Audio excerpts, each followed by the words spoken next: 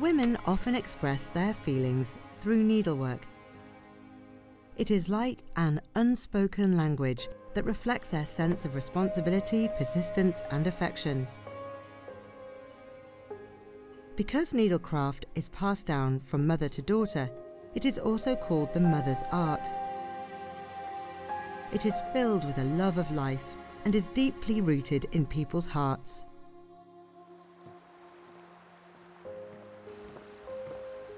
This is Tian Ruolan. She lives in Ongshe City, Hubei Province. This Tujia ethnic village in the mountainous region of western Hubei is her hometown. She comes back here several times a month.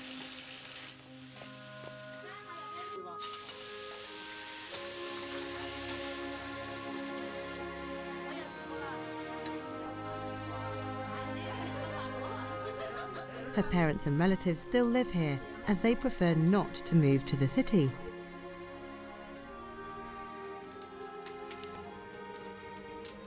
The fabric she is holding is Xilan kapu, also known as Tujia brocade, an important dowry made by Tujia women when they get married.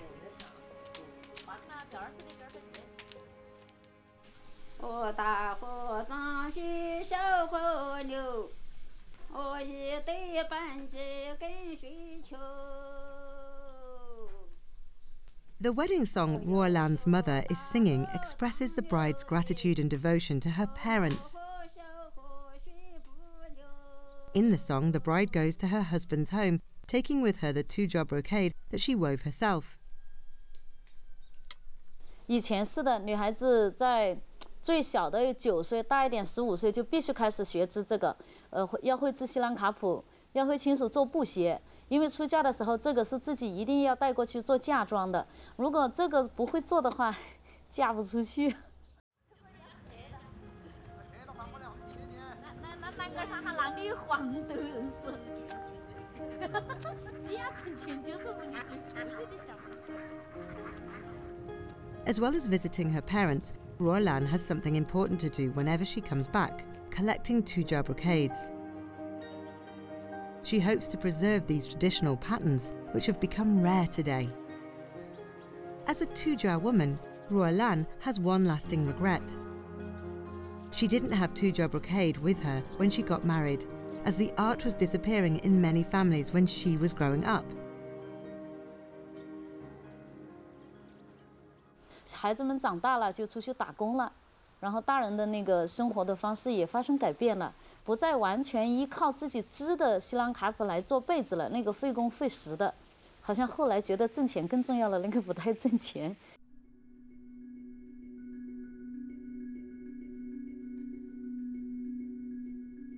In the Tujia language, Xilan kapu means bedding with patterns. It is filled with natural images and geometric patterns, of which the 48 hooks is the most popular. Hook patterns fit neatly into each other, signifying that all the difficulties the bride will face in the future will be overcome and she will have a happy marriage. Many Tujia girls want to have a piece of Tujia brocade that they have woven themselves when they get married.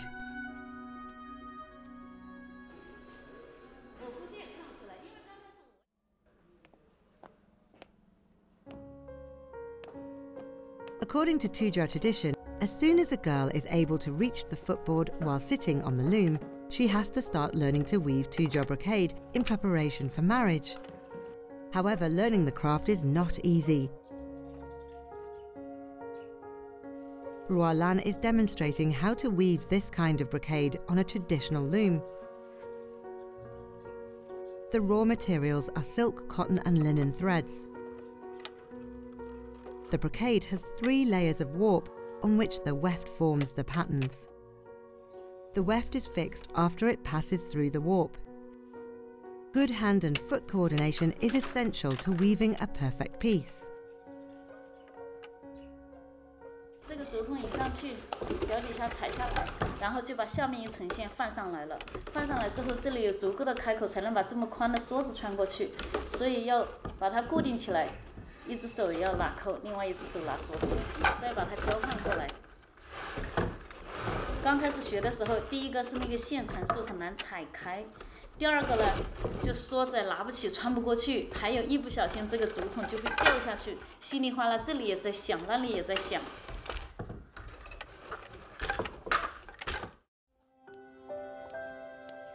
Learning to weave two-jaw brocade from her mother is the warmest memory Roland has of her childhood. 10 years ago, she was determined to bring back two-jaw brocade due to her deep love for the art. But the complicated procedures used in the old-fashioned loom made her realise the difficulties involved in continuing the craft. In 2012, she began to improve traditional looms.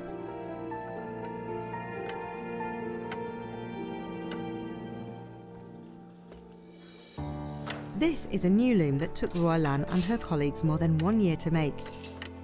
It makes hand weaving much easier. 比如说我穿梭子，我先脚踩下去，这个可以不拿梭子，把这层先放下去了，然后再把梭子穿过来，然后放好，再拿扣来打紧，然后再开始织。这些动作可以一个一个完成。 所以它不要求那么连贯的话，就没有那样的难度了。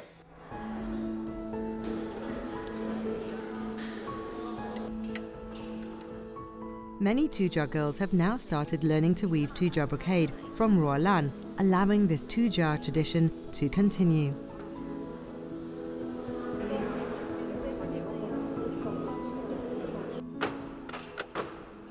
西兰卡普的技艺啊，过去是代代相传，传了几千年，祖先传了几千年，传到我们手里。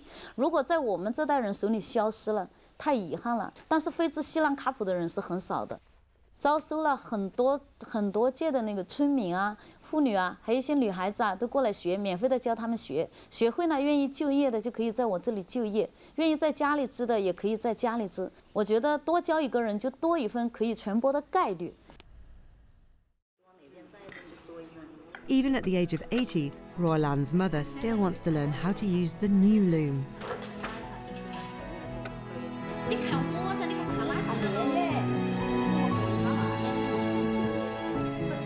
The craft they learn in their childhood is a skill they will remember their whole life. Two-jaw brocade is like a wedding dress. The only difference is that it is made by the bride herself and will be passed down to future generations.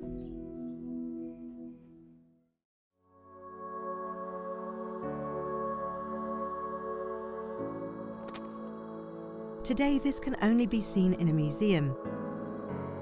It is a sewing kit used by women a century ago. The ingenious design allows women to store commonly used objects inside. The sewing kit was usually passed on among the women in a family.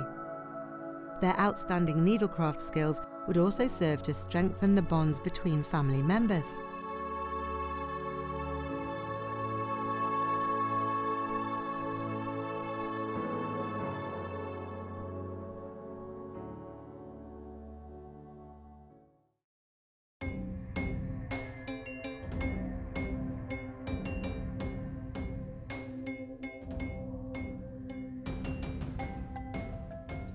In an old county deep in Luliang Mountain, there is another handicraft that takes place in the kitchen.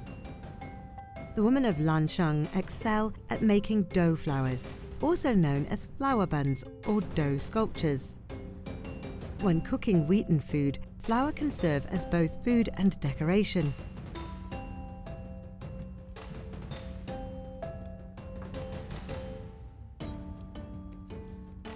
To the local women, dough sculpturing is a demonstration of their ingenuity.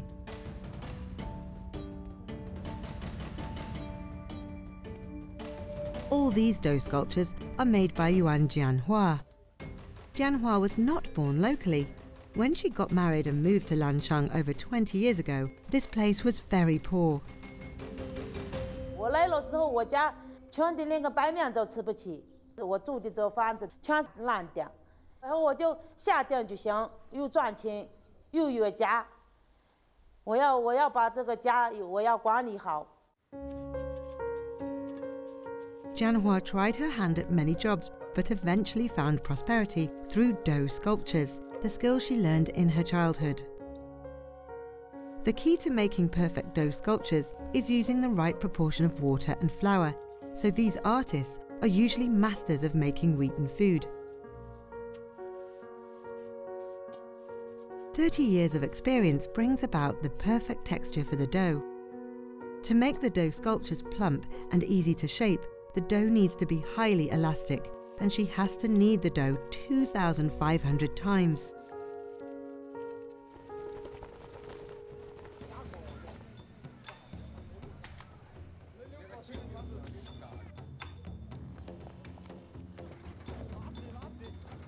In Sandu County, dough sculpture is also an important folk activity.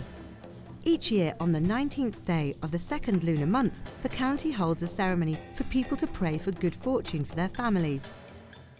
As the ceremony is themed on dough sculptures, all the women in the county are busy making preparations.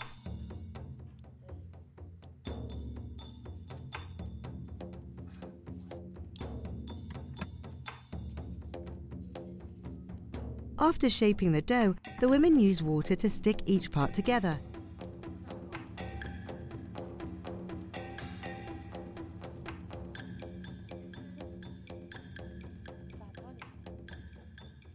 The sculpture's final shapes are fixed through steaming.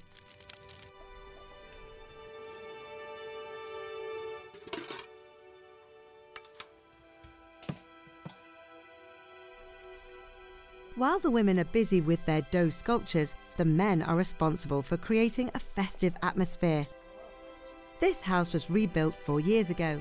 Jianhua's home has undergone tremendous changes, which she attributes to her skill with dough sculptures. 我这回我盖起房子，我还现场买了楼房，都是我用这个做面手赚的。 Jianhua's eyesight is not as strong as it was, so her daughter Lily works as her assistant. As a new mother, Lily has been learning the skill for 4 years. For her, dough sculpture represents a mother's love for her children. 刚开始做的时候吧，我就是说想帮我妈干点活，减轻点负担。最后我们做的也挺不错的。 While it earns an income for the family, Jianhua's passion for dough sculpture comes from her special affinity for wheat. She and her daughter still maintain the tradition of colouring the sculptures after steaming them, as these flour buns can still be eaten after the outer layer is peeled off. 把那个彩色和在那个面里头，我就觉得我特别不满意看到那一点。你说你画在外面，里面的还能成吗？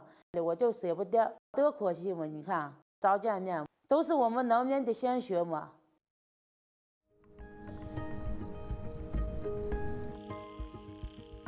Sandu County's annual worship ceremony takes place tomorrow. Jianhua and her daughter are assembling their works. To them, each dough sculpture is a test of their household skills.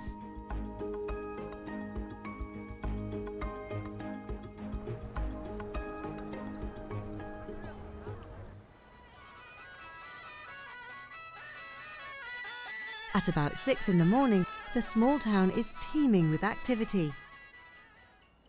Dough sculptures made by women from different households are all on display. The worship ceremony is a stage for women to show off their skills, and their dough sculptures fill that stage with colour, bearing witness to their diligence. Their painstaking efforts are not for their own benefit, but symbolise a woman's sense of responsibility and love for their family.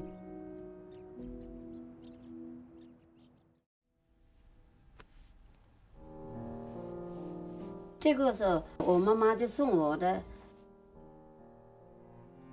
我问她，这个背带是哪个送你吗？她说这是外婆送我。这个是哪个送外婆的？也是另外外婆送外婆的。妈妈就背我们6姐妹。 那我妈妈送我，我就背我5个孩子。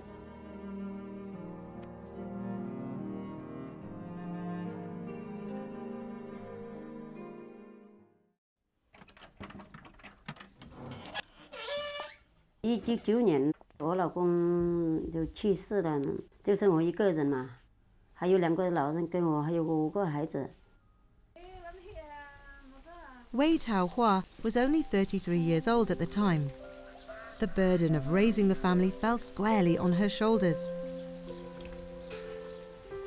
Luckily, when she was young, she learned an amazing craft from her mother, horsetail embroidery.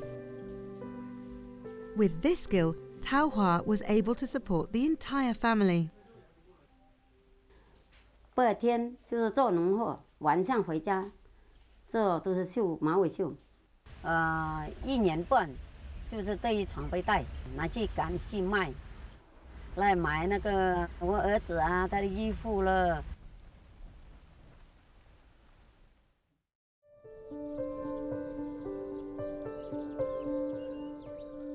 Taohua lives in Sandu County, Guizhou Province.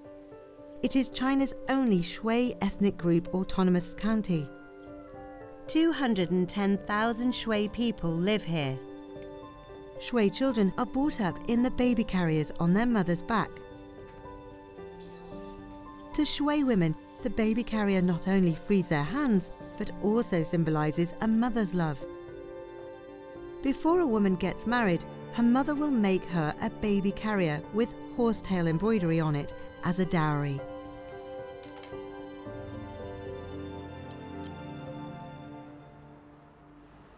反正你会做，那你就做；你不会做，你一定要买。有那个插花绣啊，有那个金边绣啊，那个有好多床，也不比的那个马尾绣的背带。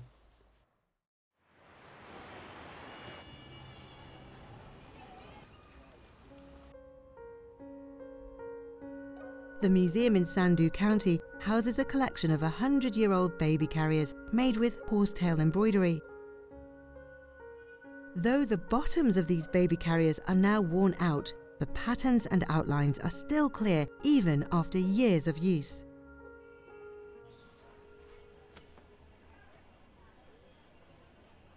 It takes several years to finish a baby carrier with horsetail embroidery. Because they are so precious, mothers only use them for important occasions.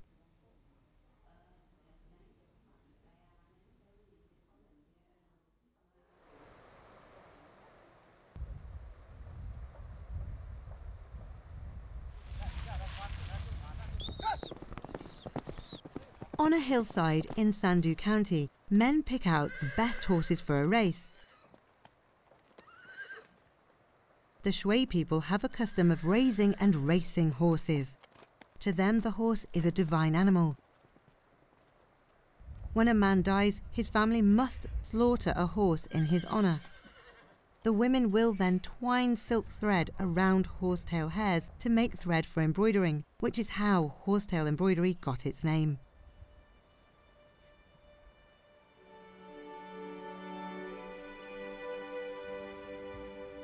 Taohua is demonstrating how to make a horsetail thread. 就是拿3根马尾巴，再缠了线，只用3根，用4根呢，它就粗了。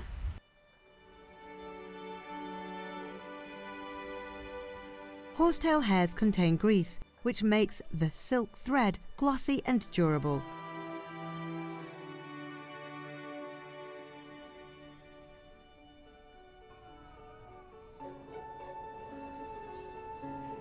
要派去白金比赛的，比工美大师的。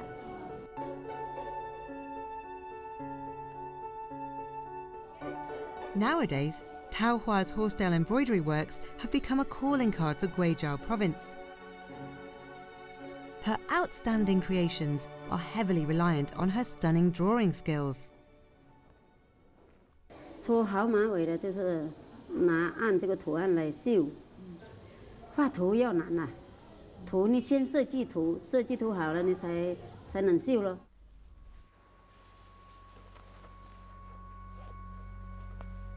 Taohua uses the horsetail thread to outline the main patterns based on her design, then fills in the gaps with colourful silk threads. She then decorates the work with metal sequins. The resulting horsetail embroidery looks like a relievo.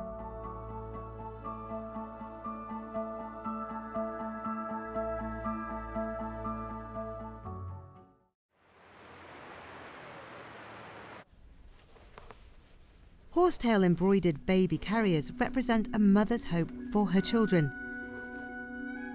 Taohua and her family have now moved into a new house in the county town. She also runs a horsetail embroidery company. Horsetail embroidery has changed her life. 3 of her 5 sons are married and have their own kids.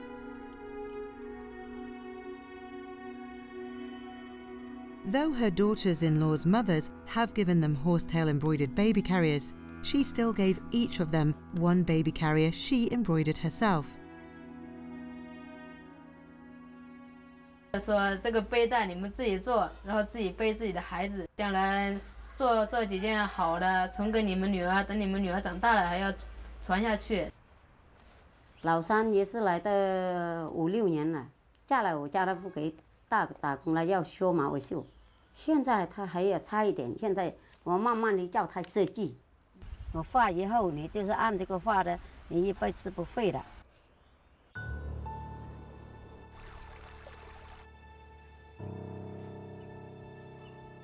Shui Benwen is preparing a baby carrier for her 1-year-old daughter, Dodo. Though her daughter is still too young for it, Benwen is very keen to make one because her love for Dodo is contained in each and every single stitch. 爱在里面吧，因为毕竟是自己绣的，有的时候手被扎啦，流的血啊，那些都是在那里。将来他们要是长大了，自己会找钱了，他们也会买。但是自己妈妈绣的，他肯定也会更加珍惜的。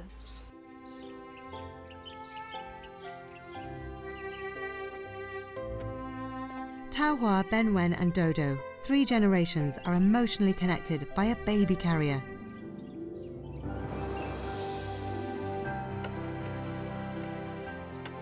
Ruolan and Jianhua also express their love for their families through their own particular crafts.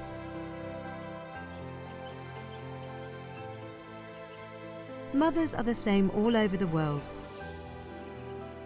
Although objects wear out over time, family memories are like the horsetail embroidered baby carrier that carried Taohua's 5 sons. Even if the cloth and threads become undone, their mother's love continues to hold.